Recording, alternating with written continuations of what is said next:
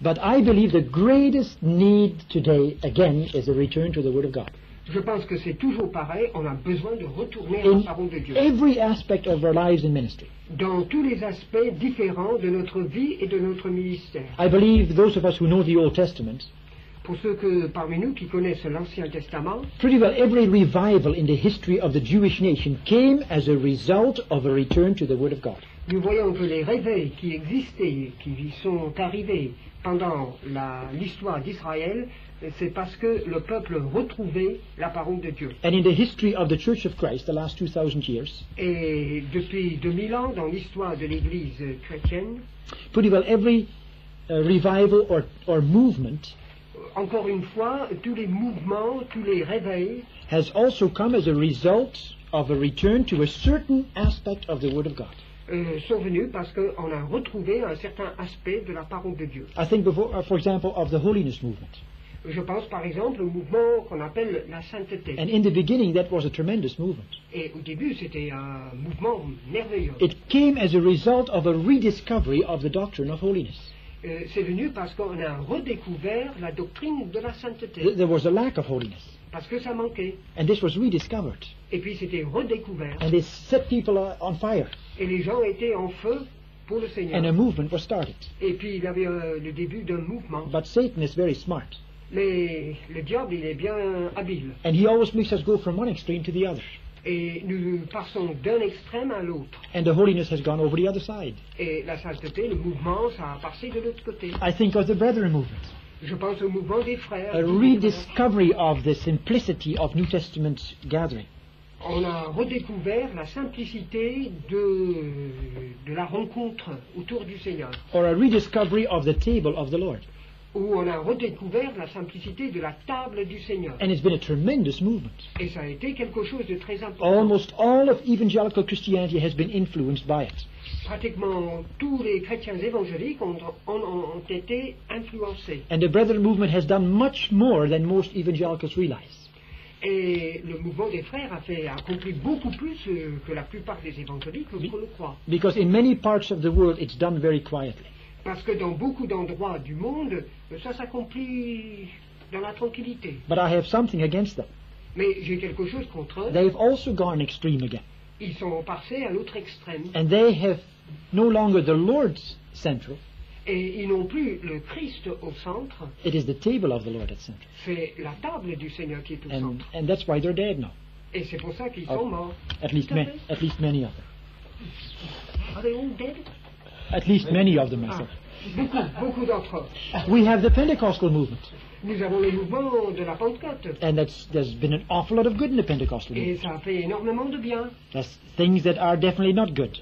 Il y a des choses qui ne sont pas trop bien. But that also has started again because of a rediscovery, a return to a certain doctrine of the Word of God. Mais ça a commencé au début parce qu'on a redécouvert une certaine doctrine de la Bible. But again, they have gone over to the other side, at least some of them. Puis après ça, ils sont partis de l'autre côté. But you see that every time something in the Word is rediscovered, there is a movement. Mais c'est quelque chose de la parole qui lance ces mouvements. And we've got to learn from all these movements. Et nous devons apprendre de la part de ces mouvements différents. We've got to take the holiness out of the holiness movement. Nous devons prendre la sainteté de ce mouvement sur la and the simplicity out of the brethren movement. Et la simplicité du mouvement des frères. And the spirit out of the holiness, the Pentecostal movement. Et nous devons capturer l'esprit des pentecôtistes. In fact, we need to get back to this. Au fait, il faut retrouver la parole. And this is true in evangelism as in our churches. Et ça c'est vrai pour l'évangélisation comme pour nos églises. We baptized almost 200 people last year in Belgium. Nous avons baptisé bientôt 200 personnes l'année passée. And I wouldn't be surprised that this is the first time in Belgian history that there's been so many people baptized. Et je me demande si ce n'est pas peut-être la première fois depuis ce temps qu'on baptise autant de gens en Belgique. And some people ask us what our secret is. Et les gens ils nous posent la question, quel est votre secret? And there is no special secret. Il n'y a pas de secret. We don't have a special line to heaven. Nous n'avons pas un fil spécial pour atteindre le ciel. I believe there are many little things that do it. Je pense qu'il y a bien des choses, de petites choses. But one of the things is the tremendous emphasis that we put on the Word of God. Mais une des grandes choses, c'est que nous mettons l'accent sur la parole. This is the reason that people get converted. C'est par elle que les gens viennent au Seigneur. And that works here, but it works in America too. Et ça marche ici en Europe et ça marche aussi aux États-Unis. About 12 years ago in Canada, I had a group of about 15 students and nurses. Il y a une quinzaine d'années, non, il y a quelque temps, au Canada, j'avais une quinzaine d'étudiants. And I had a meeting with them from 8 o'clock at night till 4 o'clock the next morning. Et j'avais une réunion avec elles, ça a commencé à 8 heures le soir, ça a duré jusqu'à 4 heures le lendemain matin. We were in a room, some were sitting on the couch, others were sitting on the floor. Nous étions dans une pièce, les uns assis par terre, l'autre sur un divan. And I had a blackboard with me, J'avais un tableau noir and I had a Bible with me. et une Bible. And I started at 8 o'clock, J'ai commencé à 8 heures and I never stopped till 4 o'clock. et je me suis pas arrêté jusqu'à 4 heures. That was 8 hours steady, Bible, Bible, Bible. Pendant 8 heures, la Bible, la Bible, la Bible. And they asked questions, Ils ont posé des questions and I answered with the Bible, the Bible, the Bible. et je réponds toujours avec la parole. And when I stopped at 4 o'clock, Et quand je me suis arrêté à 4 heures, half of them were sitting there crying. la moitié était là en larmes. I think more than half of them were converted. Je pense que plus que la moitié était convertie. I never gave an invitation. Je n'ai pas donné une invitation, I never prayed with anybody. je n'ai pas prié avec eux, But I know that many of them were converted. mais je sais que beaucoup étaient convertis. How can it be otherwise? Et comment ça peut être autrement? You get 8 hours Bible into your heart. Quand il y a 8 heures de Bible qui rentrent dans votre You cœur, either walk out of the room ou bien vous vous levez et vous partez, or you get converted. ou vous devenez... And some of you know this. I have emphasized this before.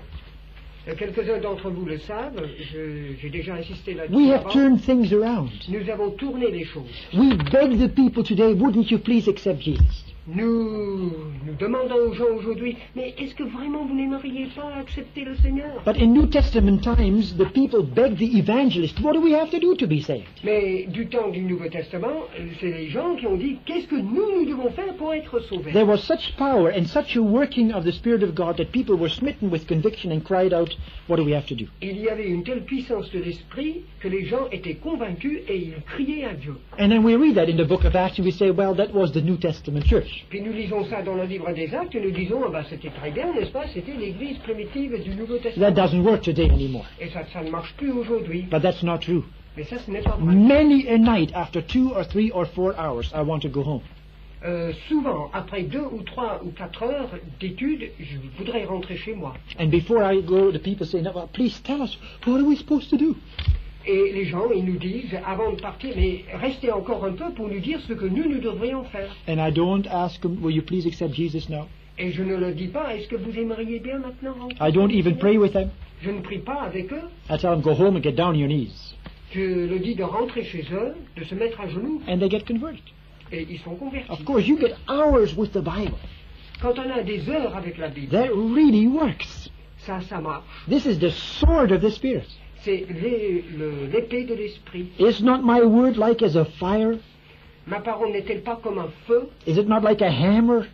N'est-elle pas comme un marteau? And I know maybe we're getting off the subject. C'est que nous nous éloignons un peu du sujet maintenant. But I still believe the greatest lack today in evangelical work is that we don't know how to handle the sword. Et je pense que ce qui manque le plus dans les milieux évangéliques, And we c'est que don't nous know ne how to savons do pas evangelism. faire marcher l'épée. Nous ne savons pas évangéliser. We don't know how to deal with people. Nous ne savons pas vraiment comment faire avec les gens. And maybe we ought to have a special conference on that subject. Et peut-être il faut un séminaire à ce sujet une fois. Pourriez-vous expliquer la manière de présenter la vérité? Réponse, ça prendrait une demi-journée. Donnez-nous-en juste un petit aperçu. Usually when I start with a group of new people, D'habitude, quand je commence avec un groupe de nouvelles personnes, I start in John chapter 1. je commence dans l'évangile de Jean, au premier chapitre. And I spend at least 10 or 12 weeks on the first 3 chapters of the Gospel of John. Et je passe, en principe, 10 ou 12 semaines sur les 3 premiers chapitres de l'évangile de Jean. And the first meeting is usually only about verse 18 of chapter 1. Et la première réunion, en principe, c'est le verset 18 du chapitre 1er. No man has seen God at any time. Personne n'a vu Dieu à aucun moment. And I talk a little bit about the fact that God must exist.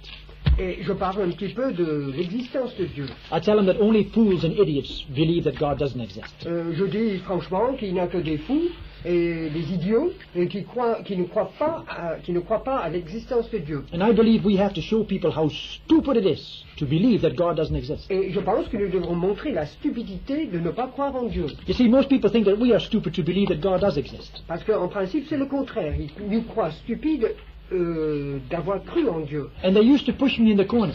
Et autrefois, ils me mettaient au coin avec ça. They used to say, prove that God exists. Et ils me disaient, ben, vous allez prouver que Dieu existe. And they used to call that to me with a great big mouth. Et ils criaient ça. Now I call back with a great big mouth. Maintenant, je crie en retour. I say, you prove to me that God doesn't exist. Et je dis, eh ben, vous allez me montrer que Dieu n'existe pas. And they can't do that. Et bien sûr, ils ne peuvent pas. So le then faire. we go on in that little bit. Et alors après ça, nous continuons. And once we've established the fact that God must exist, Et une fois que nous avons établi le fait que Dieu doit exister, I tell them that the real problem is not the existence of God. je le dis que ce n'est pas le problème, le vrai problème, ce n'est pas l'existence de Dieu. The real problem is, how is God? Le problème que nous devons découvrir, c'est comment est. No man has ever seen him. Personne ne l'a vu. You haven't seen it. Vous ne l'avez pas I vu. haven't seen it. Moi, je ne l'ai pas vu. The Pope hasn't seen it. Le pape ne l'a pas vu. Nobody's ever seen it. Personne ne l'a vu. So if God has not given some kind of a revelation of himself, we'll never know him. Donc, si Dieu ne se révèle pas, nous ne le connaîtrons jamais. And so the question is, has God revealed himself? Donc, la question c'est, est-ce que Dieu s'est révélé? And the answer is sevenfold, yes. Et la réponse, cette fois, c'est oui. But I only discuss two of them. Mais je ne discute que sur deux. I go to John chapter 14 and show them that Christ is the revelation of God. Je les prends à Jean chapitre 14 pour montrer que le Christ, He that hath seen me hath seen la the Father. révélation de Dieu, celui qui m'a vu a vu le Père. And then I show them that the Bible is the revelation. Et puis je montre que la Bible c'est la révélation de Dieu. So God has revealed himself. Donc Dieu s'est révélé. Now what are we going to do with that revelation? Bon, maintenant, qu'est-ce que nous allons faire avec cette And révélation? usually the whole first session is spent on the importance of the Word of God. Et pratiquement la première réunion, c'est concernant l'importance de la parole. Now maybe this goes against all evangelical rituals or I don't know what you want to call it. Oui, peut-être que ça c'est un peu contre nos rites évangéliques habituels. My first aim is not to get those people converted. Mon premier but, ce n'est pas d'amener les gens à la conversion. My first aim is to get them interested in the Word of God. Mon premier but, c'est qu'ils s'intéressent à la parole de Dieu. Because I believe if I can get people into the Word of God, the rest will take care of itself. Parce que si je peux les faire entrer en quelque sorte dans la parole de Dieu, eh bien le reste va suivre. And so I spend time on proving that the Bible is the Word of God. Donc je passe du temps pour démontrer que la parole et la Bible est la parole de Dieu. I give them some general facts about the Bible. Je donne un certain nombre de faits d'une façon générale. That it is the most sold book, C'est le livre qui est le plus vendu, the first printed book, le livre qui était le premier. and many of imprimé, those things. Et puis beaucoup de choses comme cela. People have no idea what the Bible is really like. Parce que les gens ils n'ont aucune idée vraiment concernant And la of course I Bible. go on like that for quite a while. Et je continue pendant un certain temps ainsi. I show them prophecies out of the Bible. Je leur montre des prophéties de la Bible. I go to Psalm 22 and Isaiah 53. Ésaïe 53, le psaume 22. I show them one or two of the prophecies concerning Israel. Je leur montre quelques prophéties concernant le peuple d'Israël. Some of the ones concerning the time we're living in right now. Et quelques-unes concernant les temps que nous vivons actuellement. And boy, I tell you, you get their interest. Et ils s'intéressent. And of course, then I close. Et puis après ça, je termine. And I tell them, now what is the message of the Bible? Et puis je commence, quel est le message de la And I Bible? always close with John 1:29. Et je termine avec Jean 1, 29. Every Catholic knows this. Et tous les catholiques le connaissent. Behold the Lamb of God which taketh away the sin of the world. Voici l'agneau de Dieu qui ôte le péché du monde. But usually before I do that yet, Mais avant que je commence comme cela, I ask him one question. je leur pose une question. I ask him, who is your God? Qui est votre Dieu? So do you believe everything the church says? Est-ce que vous croyez tout ce que dit l'Église? And 99% will say, no, I don't. Et 80% ils disent non. I said, do you believe everything God in heaven says? Alors je leur pose la deuxième question. Est-ce que vous croyez tout ce que Dieu dit, And Dieu then dans le ciel? I answer the question for them. I say, no, you don't. Et je réponds pour eux, non, vous ne croyez pas. Some of them say, oh, yes, we do. Il y en a qui disent, oui, nous croyons quand même. I says, do you read the Bible? Alors je dis, est-ce que vous lisez la Bible? And they say, no.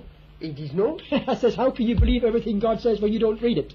Alors, comment vous pouvez croire à tout ce que Dieu dit alors que vous ne le lisez pas? I say, you know what your problem is?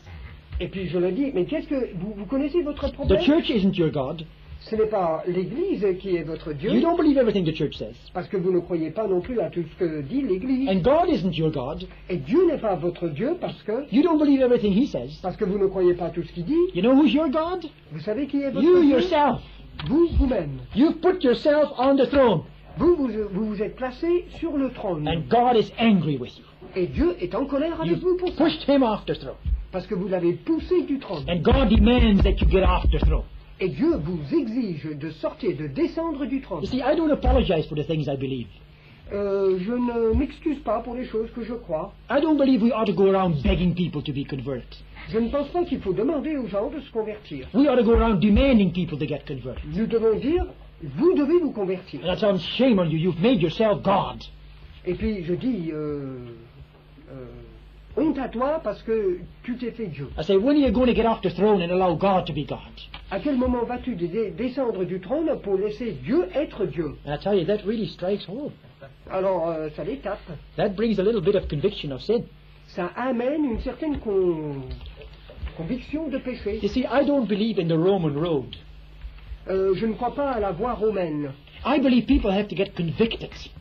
D'abord, les gens, ils doivent être convaincus. And you don't produce conviction of sin by telling somebody that he's born a sinner.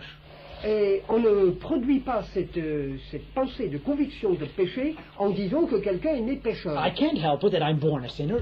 Moi, je n'y peux rien, je suis né pécheur. I tell people that they themselves are sinners. Moi, je dis aux gens qu'eux, ils sont pécheurs. And of course, then we go to John chapter 1, verse 29. Et puis après ça, nous arrivons à Jean 1, 29. Behold the Lamb of God which taketh away the sin of the world. Voici l'agneau de Dieu qui ôte le péché du And I monde. tell them, this hand, that's me. Et je dis, voilà, cette main, c'est moi. And this book, that's all the sins that I've ever committed. Et ce livre, c'est tout ce que j'ai commis. And I said, the comme book péché. isn't thick enough. Et le livre n'est pas épais assez. It's not thick enough to contain all my sins or all your sins. Ce n'est pas épais assez pour contenir tous mes péchés et ni tous les vôtres. I said, you've done a lot more sins than this book can contain. Vous avez fait beaucoup plus de péchés que ce livre peut contenir. Of course, they really look at me. Alors ils me regardent drôlement. And they don't quite agree. Et ils ne sont pas tout à fait I d'accord. says, do you know, lady, that you are committing the greatest sin every day of your life? Alors je lui dis, mais madame, est-ce que vous savez, vous vous rendez compte que vous commettez le péché le plus grand tous les jours de votre vie? Me, a good Catholic, the greatest sin? Moi, une bonne catholique, le péché le plus grand? I says, yes, because the greatest sin is the sin against the greatest commandment. Parce que, oui, je dis, vous, parce que vous péchez contre le commandement le plus And grand. the greatest commandment is, thou shalt love the Lord thy God with all thy soul, all thy heart, all thy mind, and all thy strength. Et le commandement le plus grand, c'est d'aimer Dieu de tout son cœur, de toute sa force, de toute son âme et de toute sa I said, pensée. do you do that? Et je leur dis, mais est-ce que vous le faites? Oh, no, you don't. Ah non. Every day of your life you fail. Alors, tous les jours, vous manquez. Besides that, you commit the second greatest sin every day of Et your life. puis, de plus, vous commettez le deuxième péché le plus grand. Because the second greatest commandment is love thy neighbor as thyself. Parce que le deuxième commandement, c'est aimer son prochain comme soi-même. I say, lady, do you love your neighbor the way you love yourself? Alors, je pose la question, madame, est-ce que vous aimez votre prochain I said, comme go away. vous-même? You don't even love your husband the way you love yourself.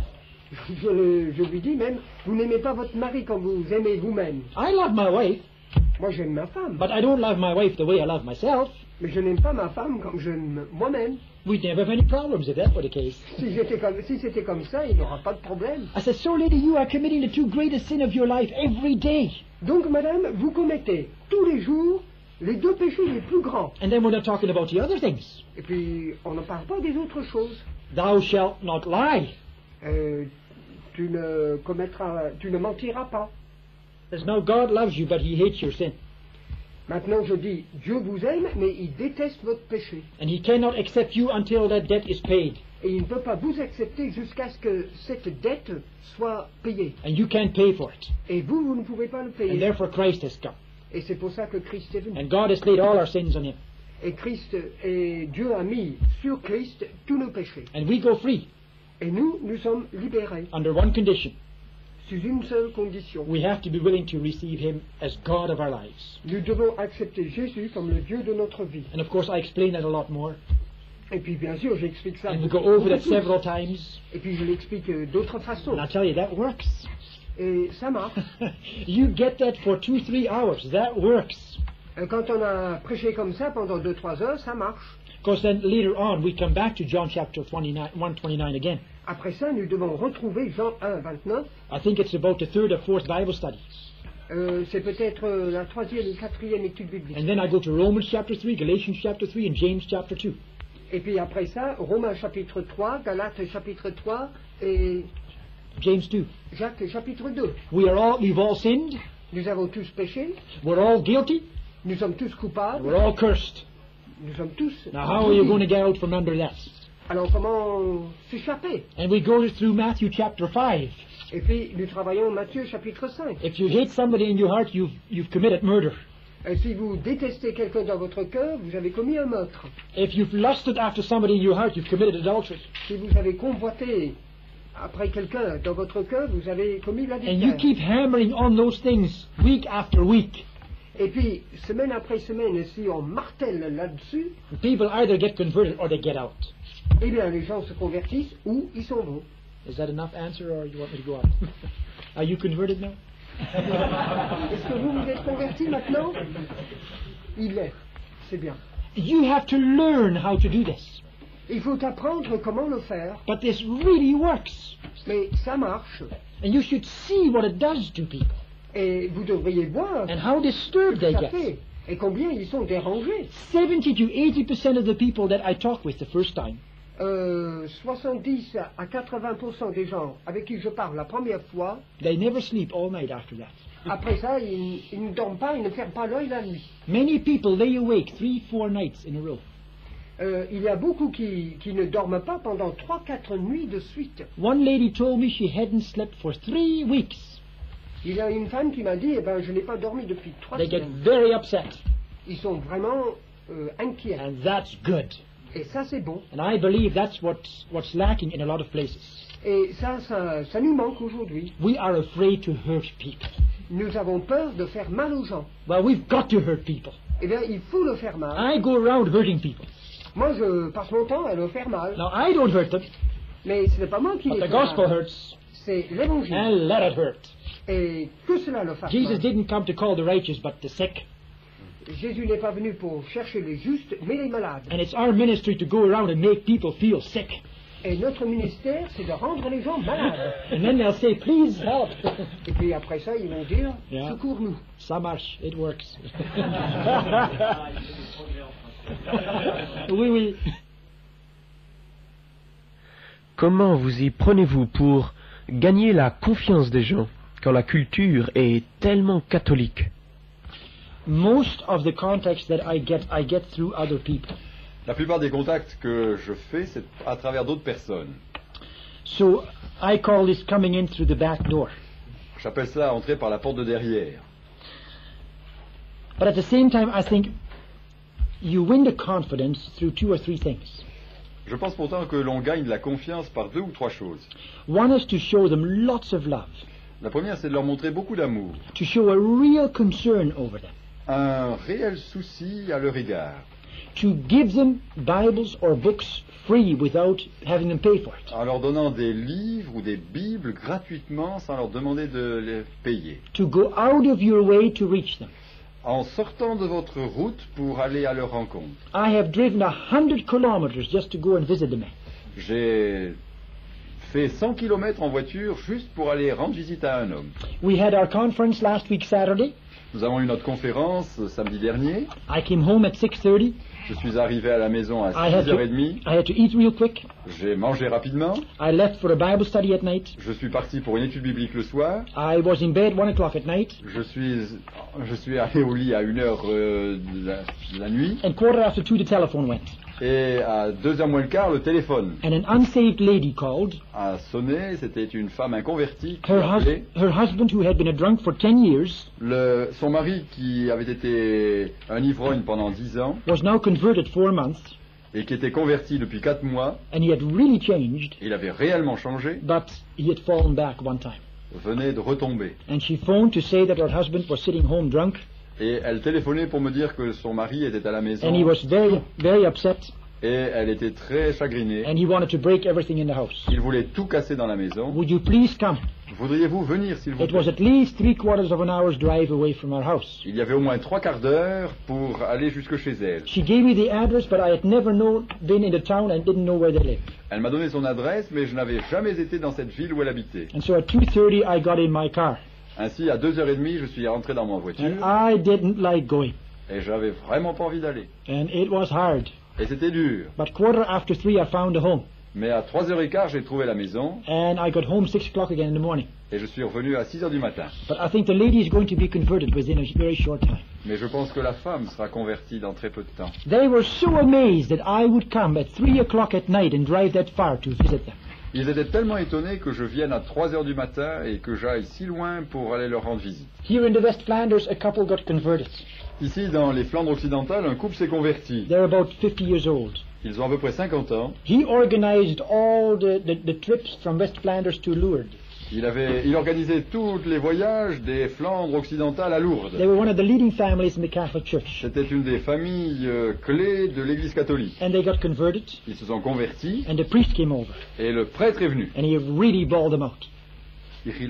He bawled them out. He got angry with them. Il s'est vraiment fâché avec eux. And she was so upset Et elle était tellement irritée because this priest had been in problems before, in immorality. parce que ce prêtre avait eu des problèmes d'immoralité autrefois. And they had helped him get through this whole thing. Et il l'avait aidé à en sortir. And now he turned against them, Et maintenant il se tournait contre eux. and they were very upset. Ils étaient très irrités. And she phoned and she cried over the phone.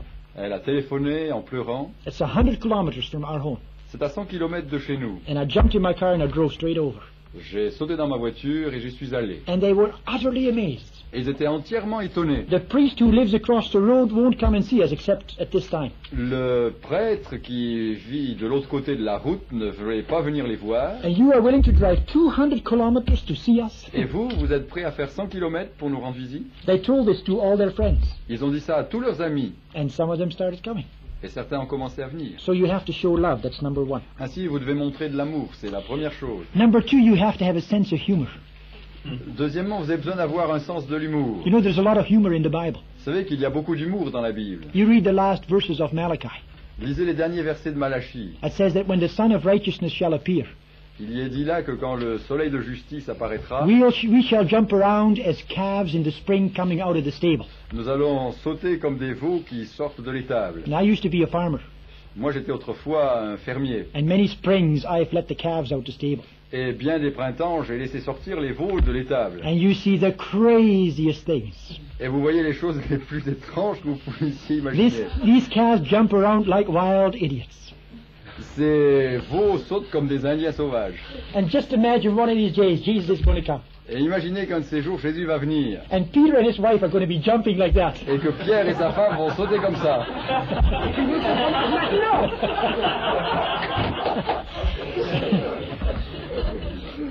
Now, when I have a first meeting with some new contacts, Quand nous avons une réunion avec certains nouveaux convertis, usually I talk for at least 2 or 3 hours. en général, je parle pendant 2 à 3 heures. And I tell some jokes in between.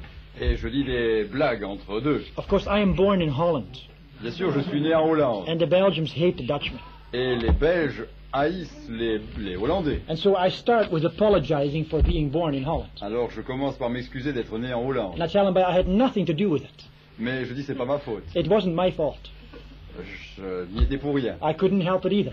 Je ne pouvais pas faire autrement non plus. And I joke about this. Alors je plaisante à ce sujet-là. And this breaks the ice. Et cela brise la glace.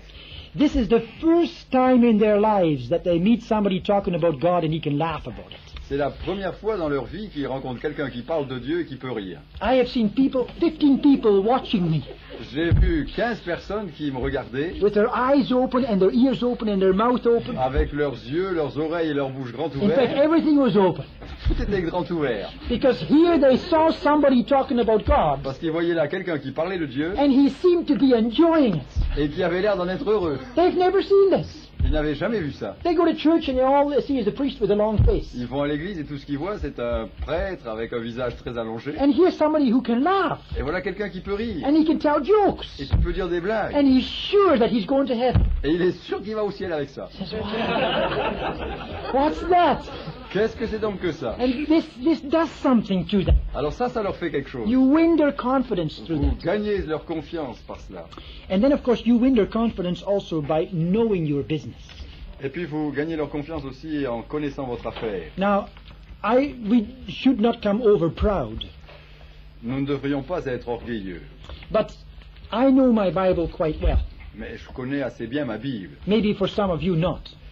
Peut-être pas pour certains d'entre vous. But for most Catholic people who've never seen a Bible, I seem to know the whole thing inside out. Mais pour la plupart des catholiques qui n'ont jamais vu une Bible, je donne l'impression de connaître la Bible d'un bout à l'autre. And of course, I know all their questions that they're going to ask. Et bien sûr, je connais toutes les questions qu'ils vont me poser. Often somebody opens his mouth and starts asking a question. Souvent, quelqu'un commence à poser une question. And he hasn't even finished the question, I already gave him the answer. Il n'a pas encore fini de donner sa question, que j'ai déjà donné la réponse. He says, how did you know what I was going to ask? Mais comment est-ce que vous savez ce que j'allais demander? I says, oh, I could see it on your nose. Vous pouvez le voir sur votre nez, je lui réponds. And of course, every question they ask me, Et bien sûr, toutes les questions qu'il me I pose, says, well, the Bible says. je réponds, la Bible dit. And I show them out of the Bible the answer. Et je leur montre dans la Bible la réponse. Some of them have read a little bit of the Bible. Certains d'entre eux ont lu un tout petit peu de la Bible. And they say, well, it says somewhere in the Bible this and this. Et ils disent, il est dit quelque part dans la Bible, ceci et cela. I says, oh yeah, Matthew chapter 10 verse 4. Oh oui, je dis, c'est Matthieu chapitre 10, verset 4. How do you know? Comment est-ce que vous savez ça? And they ask something else. Ils demandent quelque chose I d'autre. said, that's Romans chapter 12 verse 14. Et je dis, c'est Romains 12, verset 14. How do you know? Comment savez-vous ça? This does something to them.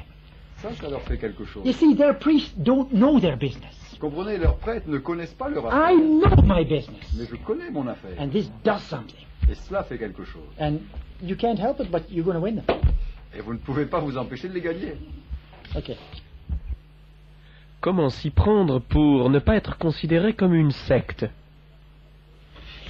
Of course, they ask me the first thing they ask usually is, how do you get your money? La première question qu'on me pose, c'est comment est-ce que vous avez votre argent? I tell them, don't worry, I will not accept a franc from you. Et je leur dis, ne vous en faites pas, je n'accepterai pas un franc de votre part. It won't cost you anything. Ça ne vous coûtera rien. I'll give you your Bible free. Je vous donnerai votre Bible gratuitement. I've just bought 2,000 Bibles again. Je viens juste d'en acheter 2000. We all use the same format of Bible, Nous utilisons tous la Bible de même format. so we can all use the same page numbers. Alors on peut utiliser les mêmes numéros de page. Because in a Bible study, I've said, look up Hebrews chapter 2. Parce que dans une étude biblique, j'ai dit, cherchons Hébreux chapitre And then you 2. see them looking all over the Old Testament for the Hebrews. Et vous les voyez chercher dans tout l'Ancien Testament le livre des Hébreux. And they find them on every page in the Old Testament. Et ils les trouvent évidemment dans toutes les pages de l'Ancien Testament, les Hébreux. So we use the same Bible. Alors nous utilisons la même Bible. Sometimes you have to fool people a little bit. Parfois, vous devez tromper les gens un petit peu. Right in a new meeting, Dans une nouvelle réunion, usually I have a few Christians there also. j'ai souvent quelques nouveaux chrétiens, ou quelques chrétiens aussi. And one of the men whom I know real well, Et un des hommes que je connais bien, we got talking about the Bible. nous parlons ensemble de la Bible. I told him, I says, you know, the answer to your question is found in Mark chapter 17, verse 1. Alors je lui dis, la réponse à ta question, c'est dans Marc chapitre 17, verset 1. And this guy took his Bible, Mark 17. Et alors cet homme prend sa Bible et cherche le chapitre 17 de Marc. But there's only 16 chapters in Mark. Mais il n'y a que 16 chapitres. Now the people ask me, what church are you? Les gens me demandent, à quelle église vous appartenez? I tell them I'm not a Protestant. Je leur réponds, je ne suis pas un protestant. I do not call myself a Protestant. Je ne m'appelle pas protestant. I was put out of the Protestant church, the Reformed church. J'ai été mis dehors de l'église Or I protestante, was l'église réformée, asked to leave. où on m'a demandé de quitter. So I am not a Protestant. Alors je ne suis pas protestant. Sometimes I call myself a double Protestant. Parfois je me dis que je suis double protestant, I protest against the Catholics parce que je proteste contre les catholiques and I protest against the Protestants. et je proteste contre les protestants. I am not a Jehovah's Witness. Je ne suis pas un témoin de Jéhovah. I am not a Mormon. Je ne suis pas un mormon. I do not belong to any American sect. Je n'appartiens pas à une secte américaine. I don't belong to a Dutch church. Je n'appartiens pas à une église I am hollandaise. not a member of our Eastern religion. Je ne suis pas un membre d'une église orientale, I d'une am religion just orientale. a Christian. Je suis simplement un chrétien. I belong to the original Catholic Church found in the Bible. J'appartiens à l'Église catholique originelle contenue dans la Bible. I am a member of the First Catholic Church. Je suis un membre de la première Église catholique. You people, you have changed the Catholic Church. Vous, dans l'Église catholique, vous avez changé. I belong to the original Catholic Et Church. moi, je appartiens à l'Église catholique originelle. I go back to the first Pope. Moi, je retourne vers le premier pape. No, I don't believe Peter was the first Pope. Je ne crois pas du tout que Pierre était le premier pape. But they do. Mais eux, ils croient. Just let them. Alors laissez-les faire. We'll straighten it out later. On arrangera ça plus tard. Now, of course, they want to know how can they be sure that I don't belong to one of those sects? Maintenant, ils veulent être sûrs que je n'appartiens pas à une de ces sectes. And I tell them myself, I say, the Bible says that there will be many false prophets in the last days. Et alors, je leur dis que la Bible elle-même dit qu'il y aura beaucoup de faux prophètes dans les derniers jours. And then I say, now I know what you people are thinking. Et je leur dis, je sais ce que vous pensez. Some of you are thinking, how do we know you're not a false prophet? Comment est-ce que nous savons que vous n'êtes pas un faux I prophète? says, maybe I am. Et je leur dis, peut-être que j'en I suis says, un. you don't know what you got into your home tonight. Vous ne savez pas qui vous avez invité dans votre maison ce soir. How can we know whether somebody is a false prophet? Comment pouvons-nous savoir que quelqu'un est un faux prophète? Number one is, what do they say about Jesus? Numéro 1, qu'est-ce qu'ils disent de Jésus? And every false prophet Tout faux prophète and every sect et toute secte will accept Jesus acceptera Jésus as a teacher, comme un enseignant, as a prophet, comme un prophète, as an example, comme un exemple, as the Son of God, comme le Fils de Dieu, but not as God. mais pas comme Dieu. And the Bible teaches Jesus is God. Et la Bible dit que Jésus est Dieu. And I believe that. Et je crois cela. In the second place, En deuxième lieu, a false prophet un faux prophète. will tell you that you have to become a member of his church. Un faux prophète vous dira que vous devez devenir membre de son Église. Paul says in Acts chapter 20 Paul dit dans Acte 20 that there will be wolves coming in sheep clothing qu'il y aura des loups qui viendront dans des habits from outside, de brebis en venant de dehors, but also out of your own midst Mais- men will stand up. mais même de l'intérieur de votre assemblée, des gens se lèveront, And they will draw disciples after themselves. qui attireront des disciples vers eux-mêmes.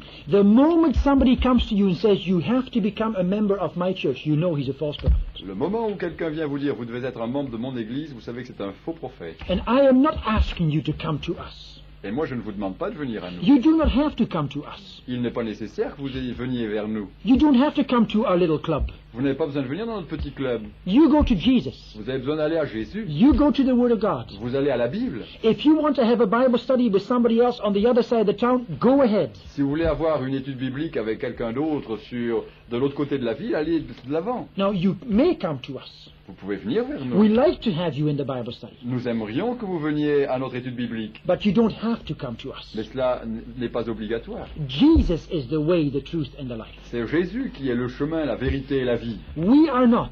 Nous ne le sommes pas. So I am not interested in that you come to us. Ainsi, je ne suis pas intéressé à ce que vous veniez vers nous. And this convinces them. Et cela les convainc. I says, you don't have to accept me.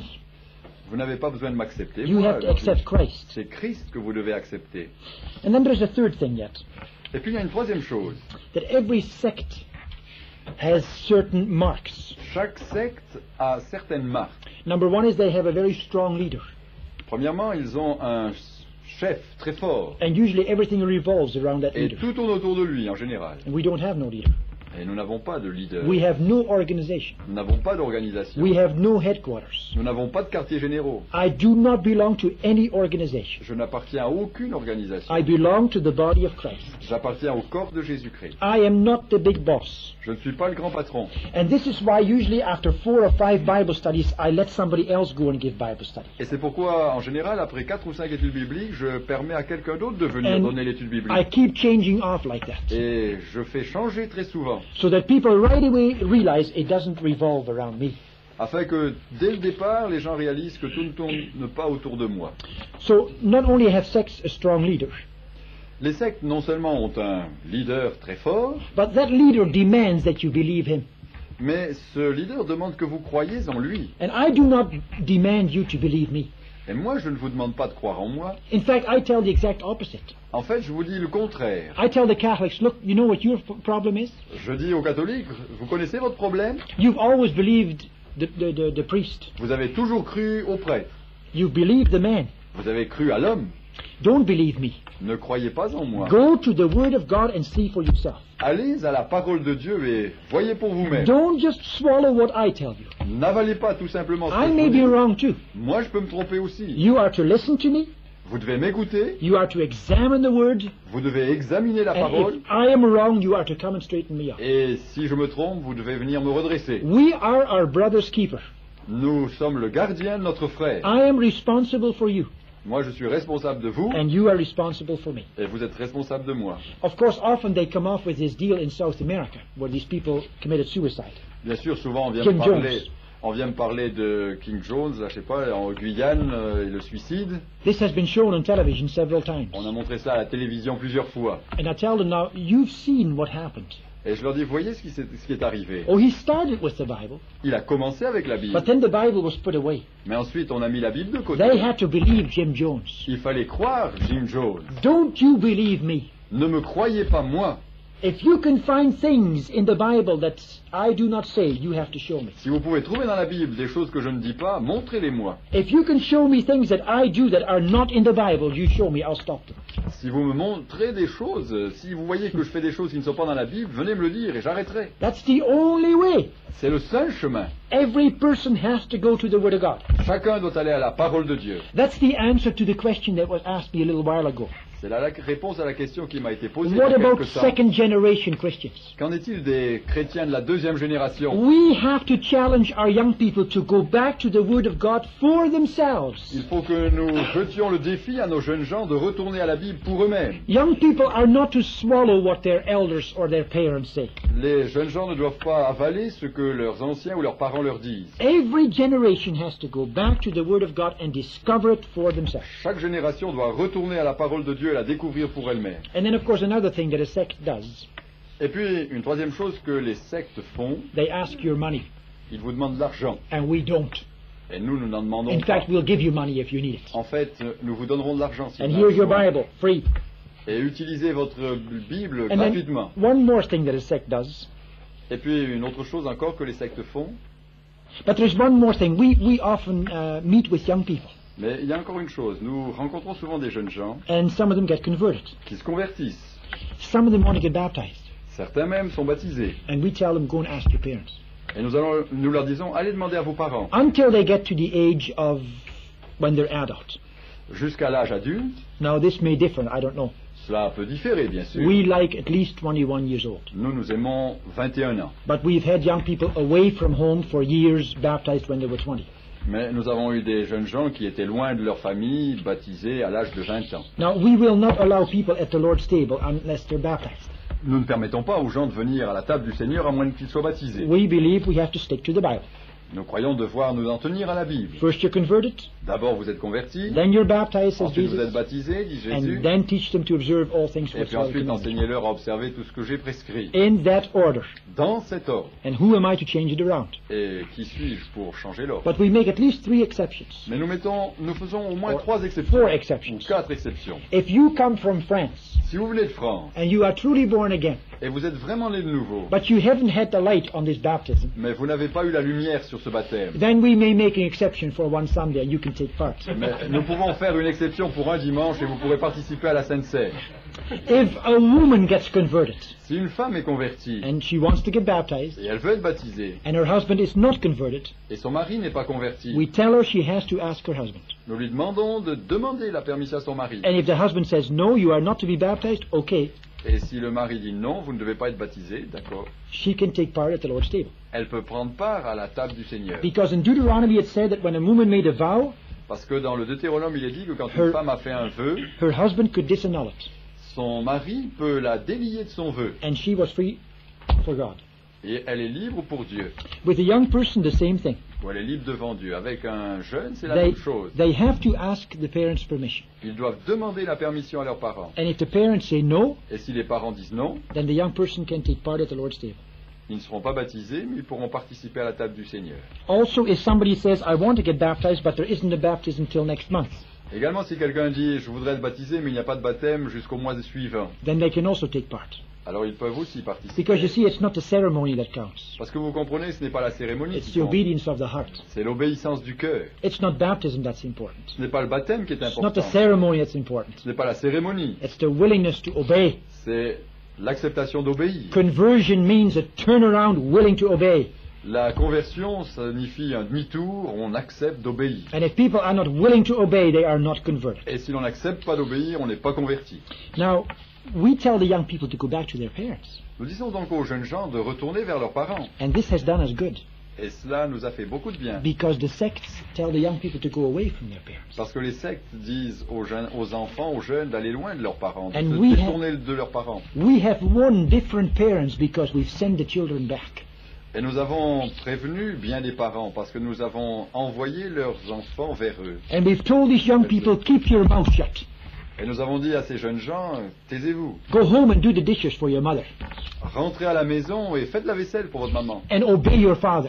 Et obéissez à votre père. And live a changed life. Et vivez une vie transformée. And your parents will come.